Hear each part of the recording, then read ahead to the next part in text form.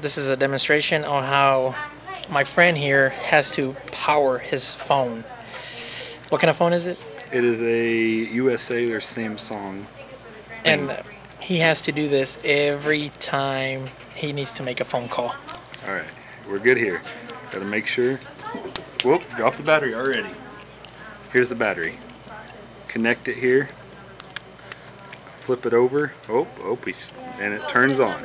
And then you make a phone call after that. I can make phone call with keypad. That doesn't work. It already shut off on me. So now I gotta push it back in, and it starts. That shuts you.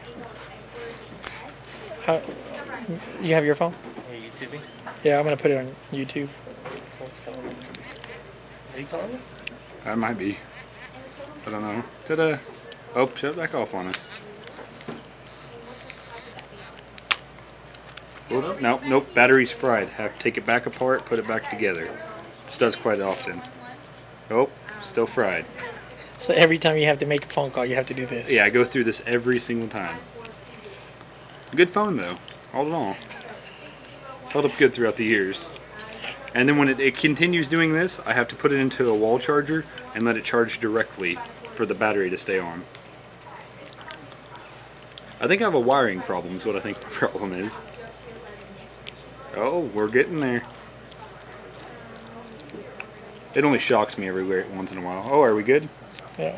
Ta-da! Make a phone call? Making the phone call. And we're good. Ta-da. Wow. And then it's not ringing right now.